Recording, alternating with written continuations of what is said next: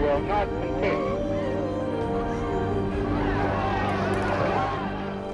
On the front lines of the historic Civil Rights March in Selma, Alabama, standing along with Martin Luther King Jr., is one of the most remarkable religious figures of the 20th century, Rabbi Abraham Joshua Heschel. I think they became friends, but more than friends, they became brothers. He was the authority on the prophets, but on this occasion, he was the prophet.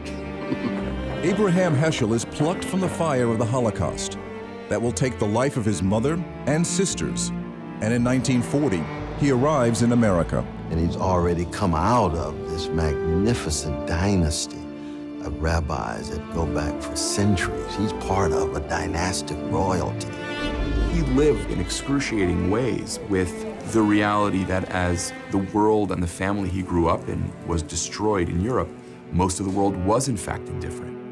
Remember, in a free society, some are guilty, but all are responsible.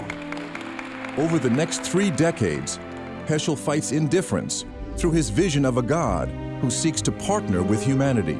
To be in real connection to God was to be in awe and radical amazement at the universe that God had created. And his love for the prophets of the Hebrew Bible who dare speak truth to power. And Heschel taught that each of us has a choice to make. What side of history do we ultimately want to land on? He was kind of a theological Hemingway. He wrote in short, pithy aphorisms of enormous power. Heschel plays a pivotal role in reshaping the contentious relationship between Catholics and Jews.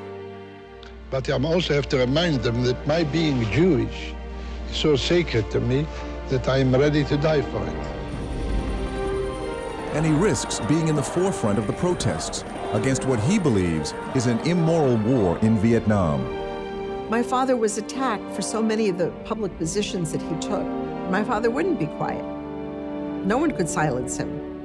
I am an optimist against my better judgment. And somehow I believe in God.